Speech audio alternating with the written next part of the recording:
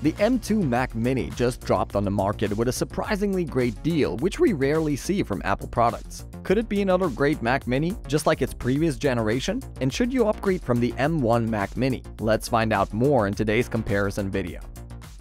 Looking for an animation studio that can turn your story or idea into animated visuals? Look no further than 10 Studio. Our team of experts creates animated explainer videos that simplify complex ideas and bring your message to life. Our experience can help you tell your story in a way that engages your target audience and makes them remember it. Don't miss out on this opportunity to stand out from your competition.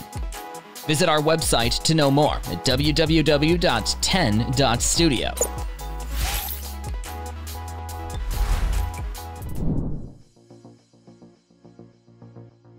Just by looking at the design, you can easily tell Apple barely touched anything when it comes to exterior changes for their new M2 Mac Mini. From top to bottom, exactly the same slim outline just like the M1 Mac Mini, including the connectivity options. Both M1 and M2 versions are equipped with 2 Thunderbolt 4 ports, an HDMI, and 2 USB-A ports along with 1 headphone jack. Unless you go for the M2 Pro version, which includes up to 4 Thunderbolt 4 ports.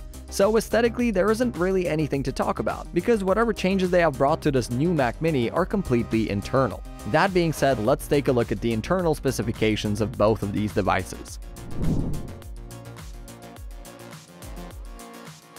As we can clearly see, putting in the new M2 chip was the biggest change they have brought to their new Mac Mini lineup. Although the 8-core CPU remains the same, but the higher 10-core GPU does an amazing job by delivering overall faster performance.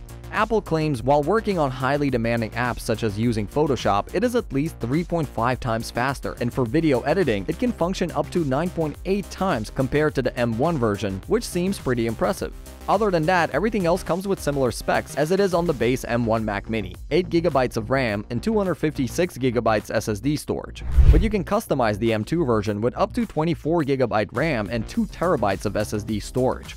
And this would be the primary difference between the M2 and M1 versions in terms of memory, as the M2 allows for up to 24GB of RAM customization, whereas M1 only permits up to 16. But there is another major difference that fans are not really happy about. The entry-level M2 Mac Mini with 256GB SSD has a slower SSD speed compared to its previous M1 model. The YouTuber Brandon Geekbit recently revealed this information in his latest teardown video of the M2 Mac Mini by confirming that Apple used only one single NAND chip for storage, whereas the M1 model with the same storage includes 2 NAND chips. This explains its poor read and write speed benchmark test performed by MacRumors.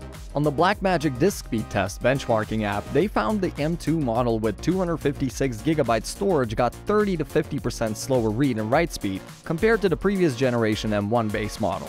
So the M2 chip is amazing as it shows much better GPU core potential, but the slower SSD speed on the base M2 Mac Mini may impact the performance while working on highly demanding projects such as Photoshop, illustration, and video editing. In the end, Apple managed to keep the price lower compared to the previous generation, which nobody was expecting. The M2 Mac Mini starts at $599, while the base model of the M1 Mac Mini costs $699. In short, with $100 less, you are getting the latest Mac Mini with an M2 chip with a comparatively slower SSD speed than the M1 version if you go for the base model. On the other hand, with $100 more, you will be getting M1 Mac Mini but with better read and write speed for storage. In this case, if you already own the M1 Mac Mini, then there is no point in upgrading to the base model of the M2 version unless you go for higher memory and specs. And if you don't have the previous Mac Mini or simply want to try out the Mac devices, then the new M2 Mac Mini is certainly a good purchase for you. So that brings us to the end of today's comparison video on M2 Mac Mini versus M1 Mac Mini. Thanks for watching. If you found this video helpful, give it a thumbs up, share it with your friends, and comment down below to let us know your thoughts. Subscribe to our channel and hit that bell icon if you want to see more videos like this on your feed.